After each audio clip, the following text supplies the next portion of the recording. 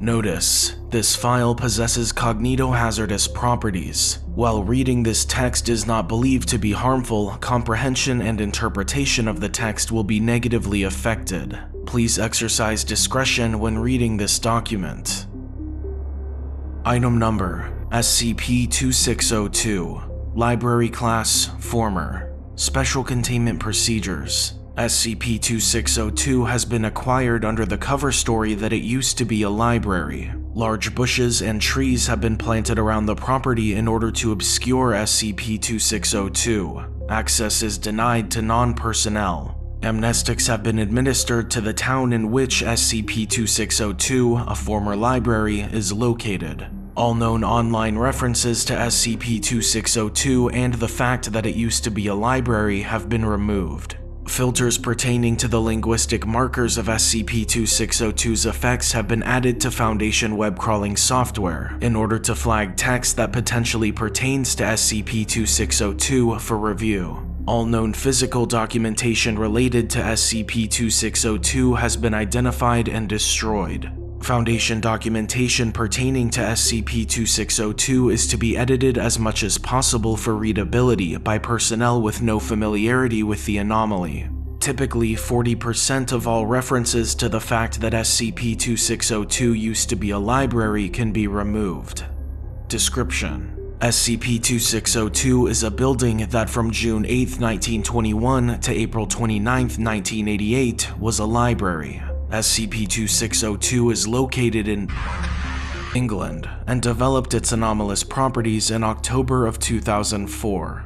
When communicating any information about SCP-2602, subjects are compelled to make frequent reference to the fact that SCP-2602 used to be a library. The exact wording and nature of these references are mostly determined by the author and context, but always unambiguously communicate this information. Text referring to SCP-2602 can have these references removed to a limited degree by subjects who have little knowledge of SCP-2602 outside of the fact that it used to be a library. The limited compulsion to allow these references to go unedited has hindered attempts at developing automated processes to remove these references. Any information regarding SCP-2602 is also anomalous. Subjects exposed to communications regarding SCP-2602 will identify the fact that it used to be a library as the primary causal element behind any number of properties of or observations about it. This is proportional to the extent that said information contains references to the fact that SCP-2602 used to be a library. While subjects will develop false beliefs to support these irrational causal linkages, they do not generalize and pose no general risk to cognition. For example, while several subjects have posited that the effects of gravity within SCP-2602 are a result of it having been a library but no longer serving that purpose, they do not hold this belief with regards to other buildings that used to be libraries. Subjects are incapable of communicating, directly or otherwise, any information pertaining to SCP-2602's use between its time as a library and the development of its anomalous properties. When prompted to do so, they will instead insistently and repeatedly refer to the fact that SCP-2602 used to be a library. Due to this, and the fact that SCP-2602 used to be a library, it has been very difficult to determine what, if anything, occurred in SCP-2602 from 1988 to 2004.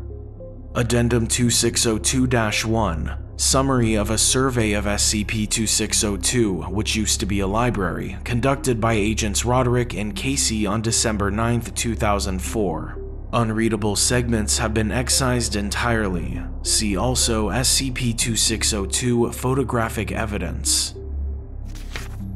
While SCP-2602's layout is generally appropriate for a former library, it is inconsistent with obtained blueprints from the local government and testimony from past patrons. It is thus assumed that SCP-2602 used to be a library. Most notably, SCP-2602 contains an extensive subterranean component of the kind generally found in former libraries. SCP-2602 experienced extensive fire damage on the same day that it developed anomalous properties. Consultation with actuarial tables has shown little deviation from what is expected of fire damage to former libraries. However, some of the debris exhibited elevated levels of Dewey radiation. Footnote 1. A type of radiation common to buildings that used to be libraries. It is typically only emitted by damaged library patrons, preventing access to several shrines that were likely used to assist SCP-2602's reading groups when it was a library.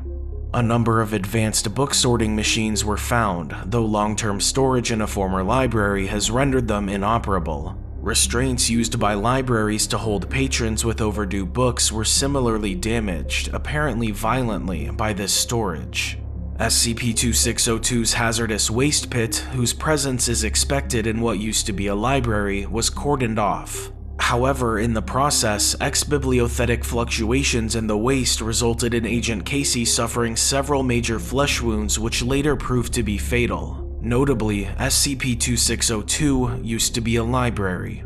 Conclusions. As evidenced by the fact that SCP-2602 used to be a library and was formerly a library, it is probable that SCP-2602 used to be a library. It is likely that shortly after it ceased to be a library, SCP-2602 was previously a library. This likely served to highlight the fact that SCP-2602 used to be a library and obscure the fact that SCP-2602 used to be a library.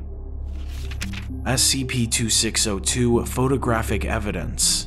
The following photos were tagged for immediate review by a panel of personnel with minimal exposure to SCP-2602, which used to be a library.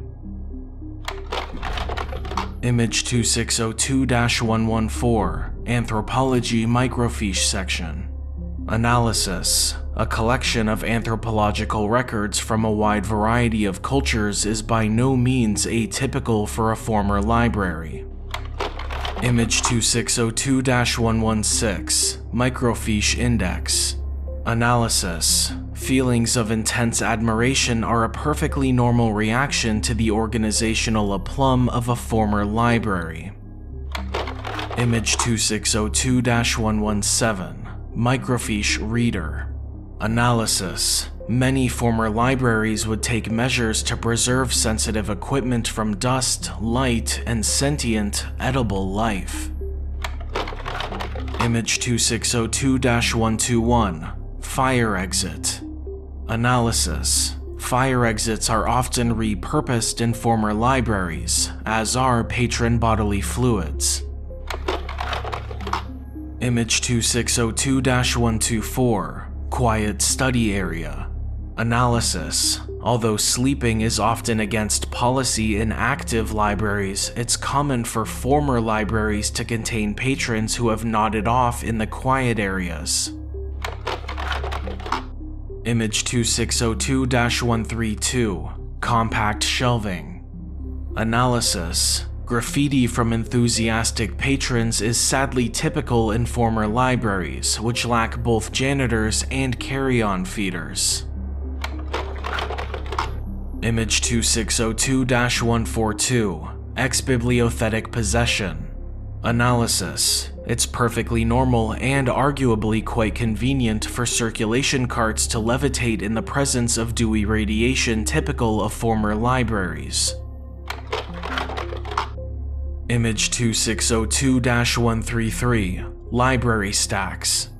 Analysis. Collapsible shelving is typical in former libraries with space considerations.